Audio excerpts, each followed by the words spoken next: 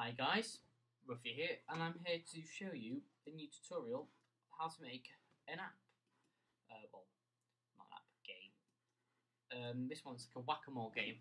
So we'll just go into it, play, and here's the main interface, and we'll press start. It's simply a whack-a-mole game, so you got this guy here, you tap, baddie there, didn't click it in time, but there, minuses from your score, goodie, adds to your score, and a timer counting down, and you've got a back button there to go to the main menu. And it also keeps high scores, track of your high score. This tutorial is going to be a little bit different.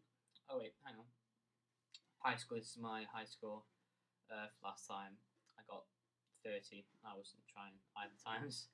So it also shows your high score. If you make a new high score, it will save it as a new high score. And every time you press the high score button, it will come up. Like I was saying before, this tutorial is going to be a little bit different because I made this app a long time ago. And I thought, I found this in my archives, and I thought, wow, I would love to share this with you, you guys. So we'll just go in and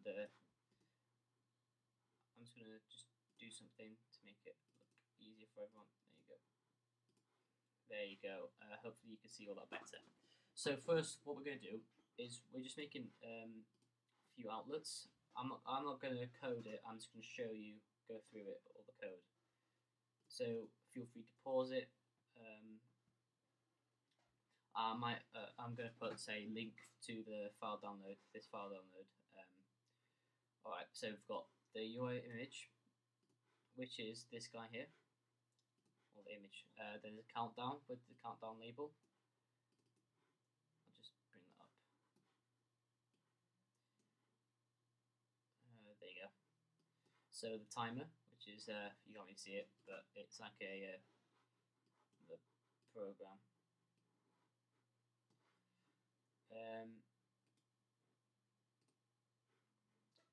The timer for the baddie, so when the timer fires, it will show the baddie. Same with these two timers. The integer, that's to keep track of how long's left. An IV outlet for the button. The button on this guy here, there's also a button and a UI image on top of it.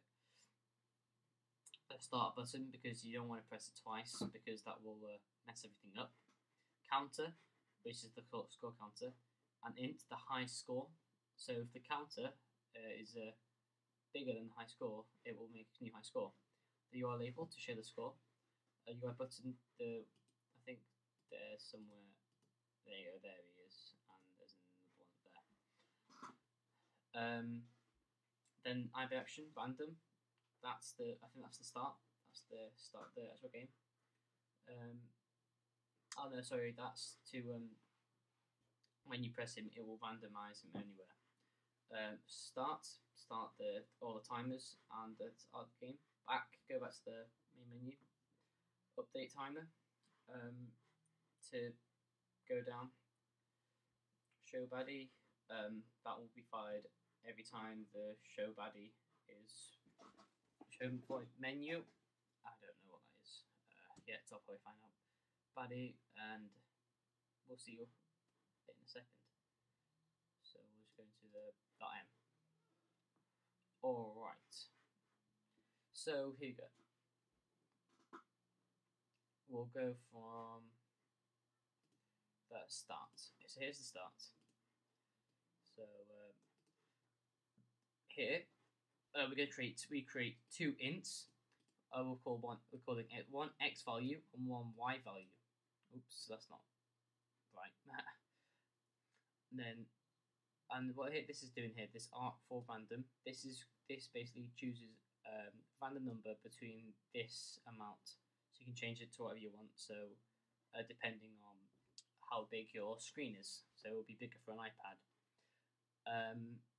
This is where the guy you want to tap is going to go. The baddie, this also starts the baddie timer.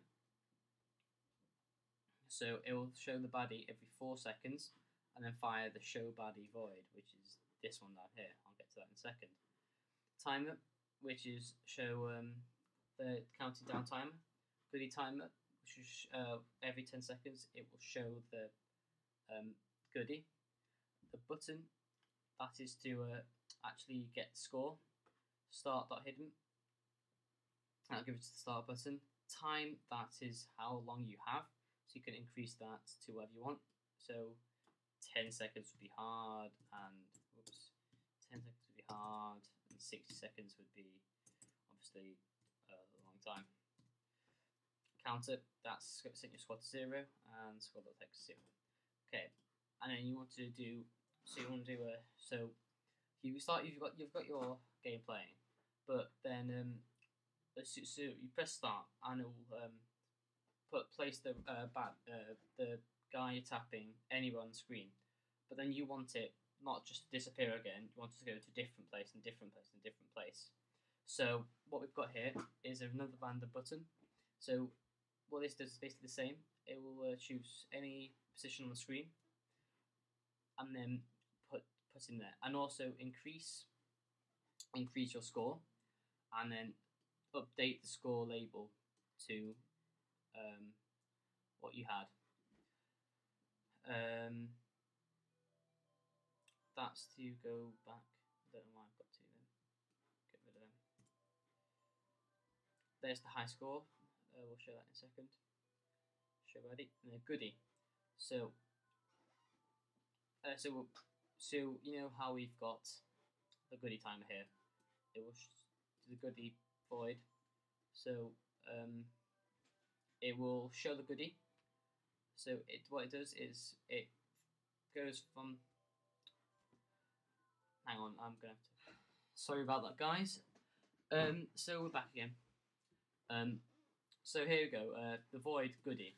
So as we had up here, we had a goodie timer, and every time it was set off goodie void. It has to be a void, not an action. A void. So what this is doing here, we had it. So the alpha of where has it gone? Just disappeared. Alright, okay. So so these are have the alpha of 0. So it says it goes to alpha 1, and then it puts it anywhere on there. Then puts the so you've got 2 int game random, and it puts the goodie wherever that is, and then it performs another void, which is goodie 2, and that puts it away very quickly. In fact, 0.5 seconds. So, and also, if you hit it, if you hit the goodie, it will disappear. It'll disappear and give you 5 to your score, which is pretty cool. And here, go back up, and this baddie one. So show baddie. So go to the show baddie method. Show.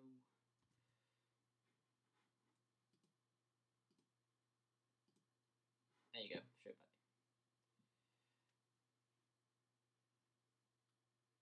Show baddie. Show baddie. So that will basically do the same as a goodie, but with the baddie it will minus 5 from your score. It will minus 5 from your score. I'm sorry, this is not the best. I'm really bad talker. So, and then here's the update timer. The update timer button. Every time it fires, it just it minuses 1 from the time. And if the time is equal or smaller than 0, it will invalidate everything, stop all the timers. And then also it will, and if the counter, which is the score, is bigger than the previous high score, the high score then equals the counter. So, for example, if the high score was, for example, 5, and you got 10, 5 would become 10. Yeah, it's pretty hard. So here it will make a string. Here it makes a string and calls it NSS high score. And just puts the high score and puts it in an alert view here. So NSS high score. Okay, and it shows it, and then also saves it to to a dictionary, and also finishes off all this. And then also here with the view did load, it loads up all the your save here, the save file, and also here the save high score button. So I'll show you one last time.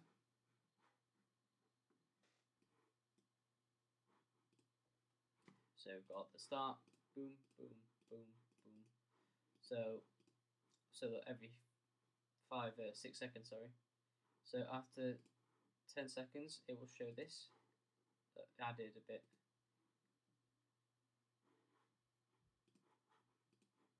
Oh, too good for me. There you go. Adds to your score. And then yeah. So that's the app. I hope you enjoyed this tutorial. Sorry it's not been as good as you wanted. Please comment on what you would like to see more. If you like this tutorial, like it. Please subscribe, it really helps. And also check out my new app, Sloganator. I've been working hard on it, and I'd love if you try it out.